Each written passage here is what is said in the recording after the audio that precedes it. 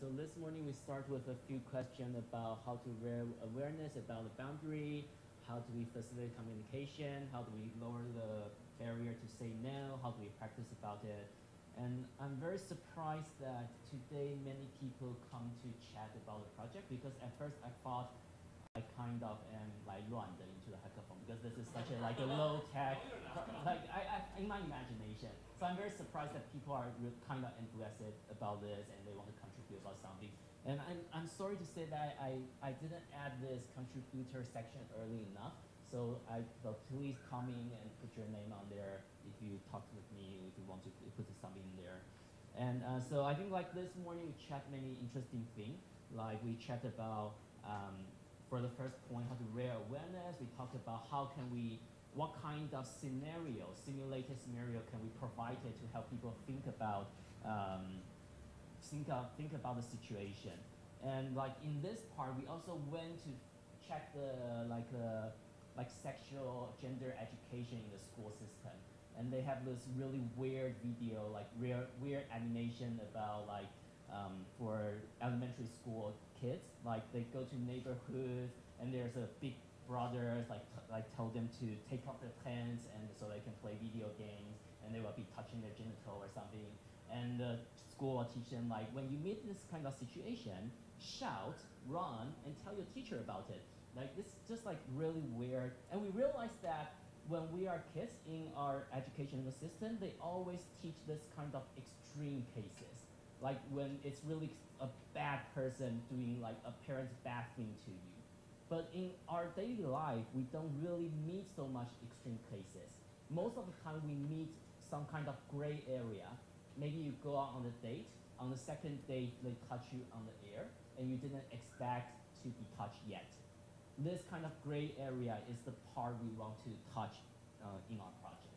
So like, yeah, we talk a lot about like how can we write fictional or collect actual cases of scenario for people to imagine, like if you are in the scenario, how would you feel? What kind of emotion will you feel inside, and how would you imagine you will react in this kind of a situation? So this might help you to kind of explore your imaginary boundary. And also, yeah, so in the end, like I think this is kind of a summary I sum up myself. Like I think there are 3 types of toolkit we want to develop. One is called 灰色尴尬卡, like a gray card, like scenario in this gray area. So like this is what we talk about, like scenario card, like you can like maybe like 5 or 10 scenario you can check, and you can see you can write down like how do you feel, or maybe you can do this as a group, as a small workshop. You can share with each other like how would you feel or how do you react, and other people can also share in the scenario how would they feel and how would they react. And also the second kind of card is like practice to say no. And we talk about like in this Mandarin language and in this English language, no is actually kind of different. English is like no, very simple, very straightforward. But in the Mandarin, it's kind of strange because like how do you say no in Mandarin? You don't really just say 不, or you don't just say 不要.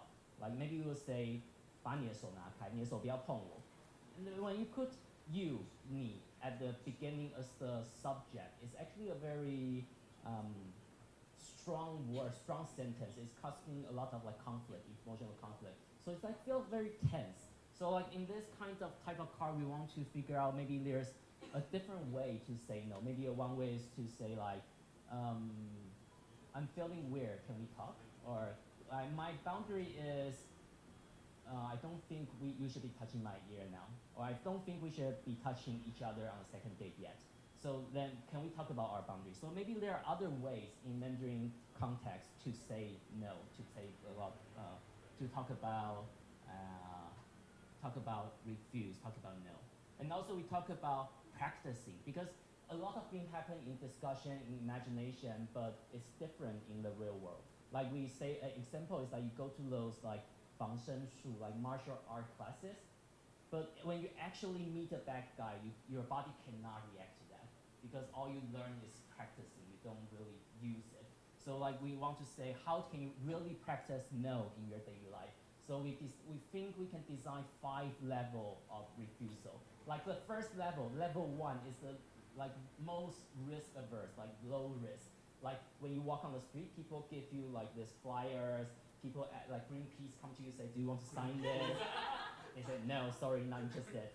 Or you can practice different way. Like first time you can just ignore them. Second time you can say no. Third time you can say fuck off. Like fourth time like go away. Like you can just try different way to say no. And maybe we haven't figured out what, but we think maybe there are different like level 2, level 3, level 4, like harder and harder. So you can gradually improve and you can become like enjoying or manipulating this risk and not getting hurt. So I think the third card is like I want to talk. This is like when you actually in this interaction you feel uncomfortable, you can have this card. Like we say, one is for yourself, just like some reminder for yourself. What can you say? It's already written down, so you can just say it out. You don't need, when you are froze, you can just take this out. This is kind. I also want to. Personally I want to design us this. You know this 红色 red like 护身符. This red charm, like we know, like Taiwanese, like we always wear this on here. You can just like take it out and read it. And also the other one is for the other person, just like show it to them. Maybe write like, I'm feeling weird right now, let's talk. And this should be like promoted as something like, when you see this card, when someone gives you this card, stop and read and talk. Like when we can do this kind of promotion, they will know when they see this card, it means something serious. You shouldn't do anything before you talk again. So that's all we talk about today. Like when in the afternoon we talk about maybe we should make some small prototype, but then we got really sleepy. So, so in the end we end up with this. Thank you everyone.